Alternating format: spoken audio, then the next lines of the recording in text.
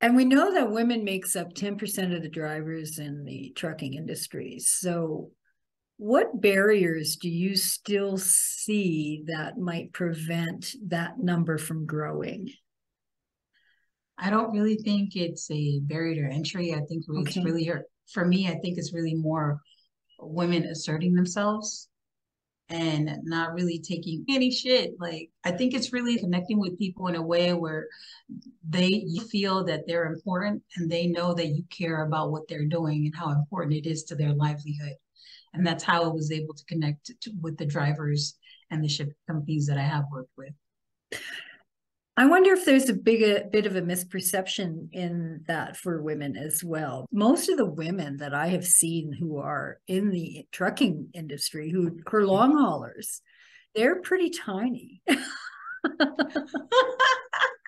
they're not they're not big beefy guys or bodybuilders or anything. So there a misunderstanding about the physical aspects? I'm sure there are physical aspects to that job, but is that one of the barriers that you think, or one of the I don't things think that might keep them from? No, I don't think that's a barrier to entry at all. I mean, Okay. because they have to go around the trucks. So specifically, I think you're referring more to the truck drivers. As far Okay. as the women drivers, there's really no difference in you're just driving the truck. It's really more the skill set of what you have. If Yeah. you have a great trainer or if you had a great trainer and they've taught you, backing up is a lot what I've heard from the truckers because one of my partner, he used to be a trucker.